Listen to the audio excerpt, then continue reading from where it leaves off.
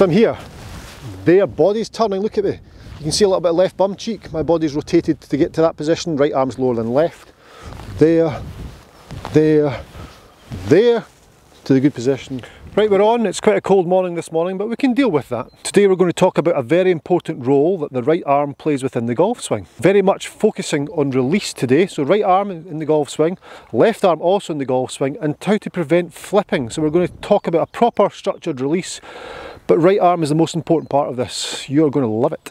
Right, before we start this video, if you enjoy the content that I bring twice a week to the channel, please consider subscribing. It's free of charge. Also hit the bell notification for instant notifications of all my videos, and click the thumbs up button. That helps me, it shares it around YouTube, and it's great for the algorithm. Let's move on with the video, shall we? So the right arm in the golf swing, we know the right arm is a power accumulator, the right arm bending and straightening of the right arm. We need to swing on plane, we need to release the club correctly to make sure the right arm works functionally. Having the function of the right arm working correctly is so important. Getting it to function in the correct manner can be done very simply with this drill. The drill here is very much, it's done at eye level, it's done on in front of the body, so we're not hitting a golf ball with this, but then we'd also introduce it into hitting the golf ball, because if we didn't, what would be the point? But strike's going to improve from this, and so is direction. Distance control, so dispersion left to right and front to back will improve, and it's a simple one to follow. So releasing the golf club, so at impact there's an element of the right hand passing the left, and people assume that's release. Now it is a release in some form when the right hand passes the left, that is some form of release, but it can also be quite flippy. The flip must be avoided at all costs. That's just going to produce some funky ball flight to the left. And a structured release has to be promoted. So if you take a golf club and I swing the golf club in front of my body without the body turning, then the right hand is going to pass over the left and it's going to flip. Arguably that is a release. Golfers can play golf like that and release and flip. Quite a common thing you see amongst amateurs. Most tour players though, they turn the body as they release. So when they get to this finished position here, or this measurable position where the club shaft is parallel to the ground, you'll see there that the body's turned. There's a nice Y shape between left arm, right arm and club shaft, but the club face hasn't flipped over. So there's not been a flipping action to get there, it's been a rotation of the body. So it's been a rotation of the body to hit that position past impact, which is a full release, to get that ball to fly in a nice straight line like that. Now you and I can do that, anyone can do that. And you probably don't believe me, how can you get into that Tour Pro position? Well, we can, watch this. So notice when I do this, and I turn the body to get to that position there, and I've fully rolled over, the club face is parallel to my spine angle, I'm in a great position there now, I've not overdone it. So to there, you will notice that as I do this, and I get to my impact position, which is there, nice flat left wrist, swinging from the left shoulder, club face square to the flat left wrist, but my right arm is lower than my left. Down the line, there, you can see my right arm is physically lower than my left. You should be able to see some sort of air between my left arm and right arm.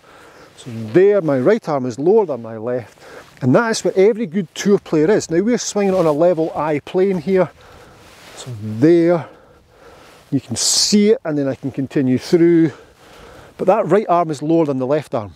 And that's where the magic happens. Keeping the right arm lower than the left arm is much more structured. It's going to keep the shoulders a little bit more closed at impact, or the sensation of them being closed at impact, and give you an in to out path. The stretching or straightening of the right arm too early in the downswing means you come over the top and out to in. Stretching or straightening of the right arm on the way down is that action.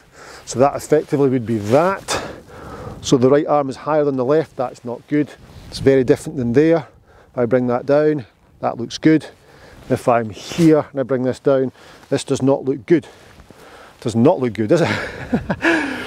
So let's try that. We have to then change the plane that we're swinging on to the angled plane of the golf swing. And moving that plane down is quite a simple access, or quite a simple process to do. It's easy to access. We just tilt everything down. We're basically taking baseball swings, ensuring the right arm is under the left, and then gradually bring it down to the golf ball, tilting our spine angle as we go, so we're lowering the plane or changing the angle of the plane. I think I said the word plane about 12 times there. Only 12. So I'm here, there, body's turning, look at me. You can see a little bit of left bum cheek, my body's rotated to get to that position, right arm's lower than left. There, there, there, to the good position, there, to the good position, there, there, tilting the spine, tilting, hitting golf ball there. Now right arm is lower than the left. There should be an almost straight line from right elbow, down right forearm, down right club shaft to the sweet spot of the golf ball, or the golf club. Boom, hitting ball with right arm lower than left. So I flattened the plane there, I was able to lower it, but dynamically doing it. Rather than just standing from a full golf position and trying to create that motion, I started here and worked my way down.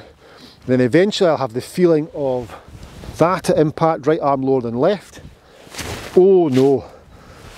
There, right arm lower than left to be able to release so there's no flip. So there,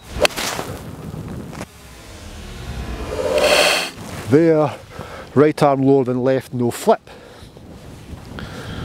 Right arm lower than left, and then I can continue through right arm lower than left, continue through there, no flip. There's no, that's just, it's gone. The flip's gone. The release is much more productive, it's done by the body, it's pivot driven. We understand the right arm is lower than the left to ensure we get that pivot driven release and not a flip. So again, there, right arm lower, and keep body turning, keep body turning, keep body turning, keep body turning, keep body turning. I'm changing the pitch. Good, and then I'm there at impact and continue through. Then I step up to repeat that, right arm lower than left, keep turning. And again I've hit exactly the same shot as I just did. A repeatable action, which is key when playing on tour. A little disclaimer, you might not get on tour doing this motion, but you'll certainly get closer to it. And when I say closer to it, I mean reduction in handicap, and of course that's key. So then from just a full-on golfing start, right arm lower than left, right arm lower than left as the body turns. It's pointless doing this with the body not turning. Body turns. I feel as though shoulders are a little bit more closed at impact. They probably aren't, but that's a sensation we're looking for through impact. And it's all feeling real is very different. I feel that. I'm not quite there, but we know this feeling real situation, don't we? So you feel the action, then you look it back on the camera and realise I'm not actually there. But then the ball flight's great, the strike's much better, then keep feeling that motion. Right arm lower than left, right arm lower than left, right arm lower than left, keep turning, right arm lower than left, keep turning.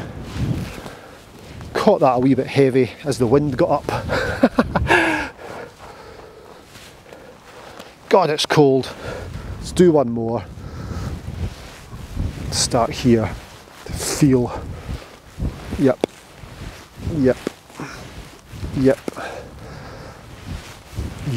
keep turning through, yep, it's pretty good. One more. I know where I am now. I'm happy with those last two strikes went great. I know exactly where I want to be. Right there, and just keep hitting balls, just keep hitting it to feel it and create it there, and then turning through, so it's structured release. That was brilliant. Structured release, no flip, and there, structured release. There we go, we've got this now. Oh, it's just got cold. As soon as that sun goes away, it's freezing. Why was I raised in Scotland? What's going on here? So there we go, I hope that helps. Right arm position, how that works in the golf swing, how you can simply make the drill on the level, bring it down, play golf. Strike's going to be better, and you're going to be closer to playing on tour, I think.